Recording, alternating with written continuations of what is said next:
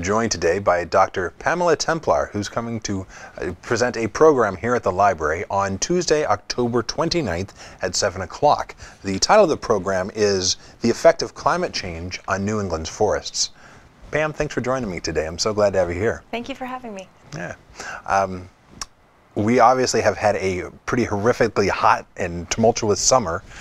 We've seen things all over the globe where people have been experiencing just some pretty extreme weather patterns, but you're doing some deeper research when you come and talk to us here later this month. So tell me a little bit about how did you get into this? Was it weather impacted? Did you get a sunburn once and say, I got to study what the sun is doing to us? Or how did you, what was the first spark? Sure, great question. Well, I grew up in California, especially in Los Angeles, where it's quite warm in the summertime. I wasn't thinking much about snow, which is what a lot of our research in my group is about these days. And so when I moved to Boston a number of years ago, I knew I wanted to better understand how our local forests worked. So I'm very interested in trees and how they function, because forests are wonderful ecosystems. And as you and many people know, snow is a big component of our local landscape, and I knew it was changing.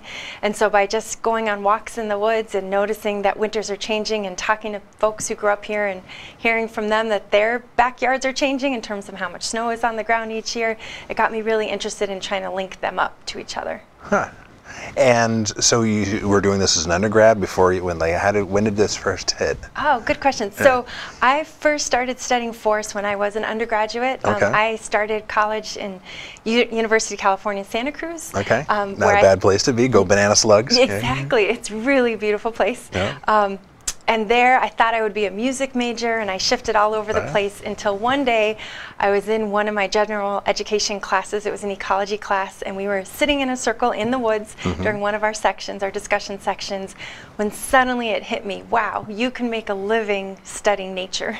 And so that's when it really hit me that science and the knowledge we gained from it and the way we could connect with other people about it was really powerful. So I would say that was my first spark. That's exciting.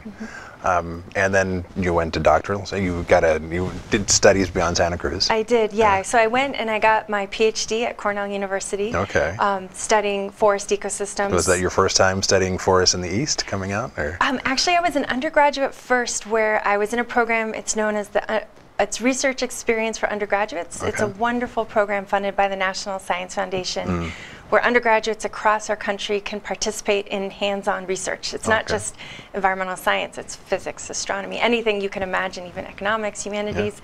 And it's a 3-month experience where you get kind of like a Ph.D. wrapped into one summer, where you develop a research question, conduct the research, and then present it at the end of summer. What a great experience. It was amazing. I came from Santa Cruz all the way to upstate New York for summer. I had no idea was that where it was. in Ithaca and up that way? Not yet. That was in Dutchess County, New York. Oh, really? Poughkeepsie. That's where I went to school. Oh, in Vassar? Yeah, I did. Yeah. Wonderful. Did you like it? I did. I really enjoyed it there. Beautiful area. It is. Yeah. So, yeah, so I was only 10 miles from there. You were in Poughkeepsie or on that Millbrook, side? New York. In so Millbrook. Just 10 miles outside of Poughkeepsie. We're going to bore everybody else. We could talk about the Hudson Valley for a while. Sure. Yeah, exactly. But such a beautiful area. It really is. Yeah. But that was my first, I'd say, hands-on in the woods on the East Coast. But I got the bug. Then.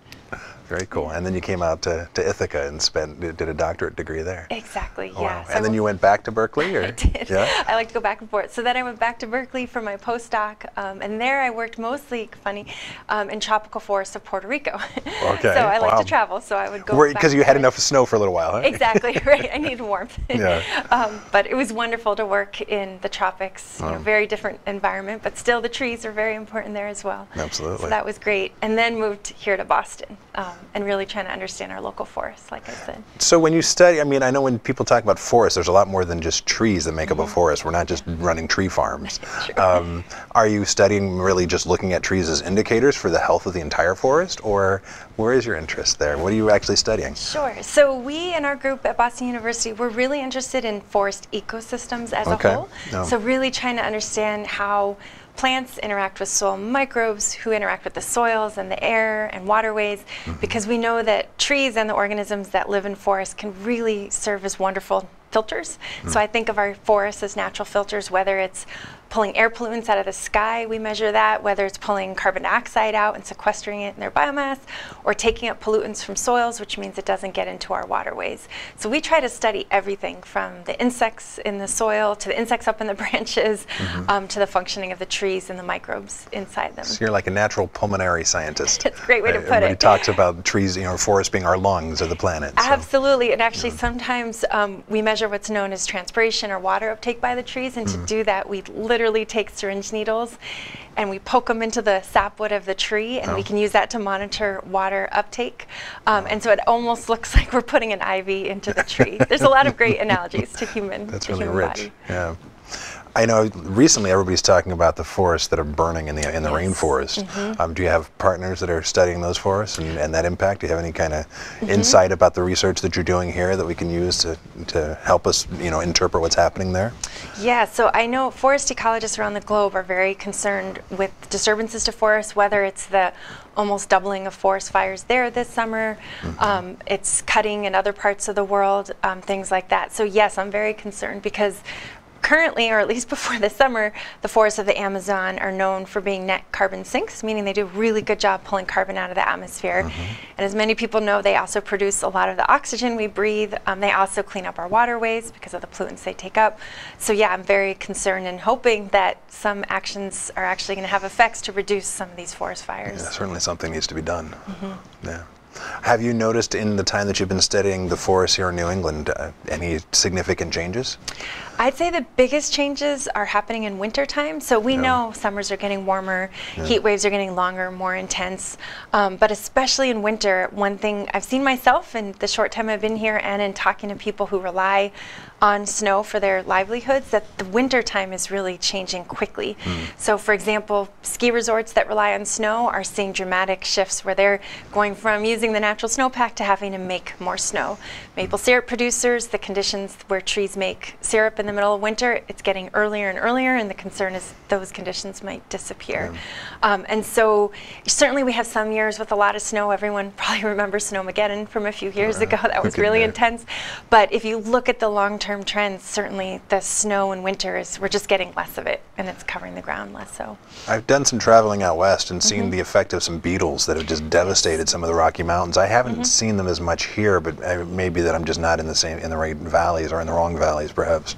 Is that something that we've experienced out here? Yes, we have. It's just different. So out west, typically, like if you're in the Colorado Rockies, you might see an entire mountainside just defoliated. It's devastating. The trees are dying. Here we get that, but because we have really diverse forests, it's harder to see at the landscape scale. But certainly species like hemlock trees, we're going to lose completely because of the hemlock woolly adelgid. And if you walk along creek beds where the hemlock woolly adelgid hit, it looks like a mini Colorado with all the trees dying. Ash trees are expected to disappear from this region because of the emerald ash borer. I've certainly seen all the tattoos and everybody trying to raise awareness and keep people from transporting firewood so that they control that. Right, same reason why we limit the spread of wood because of Asian longhorn beetle. Concern with, sugar maple trees are such an iconic species in New England. People really want to preserve them and keep them healthy. So you might not see it, just driving down the road, but certainly we're getting a huge shift in the tree species we have because of these pest species that are coming in and spreading. Yeah. Well, that's really significant. I'm grateful that you're helping document and raise awareness about it. So thank you for doing your work and helping us all be greater aware of our surroundings. Well, thank you for having me. That's great. I really look forward to having you here later this month. I look forward to being here. Thank you. Please do come and join us and learn more about the effect of climate change on New England's forests here on Tuesday, October 29th at 7 o'clock. I look forward to seeing you there.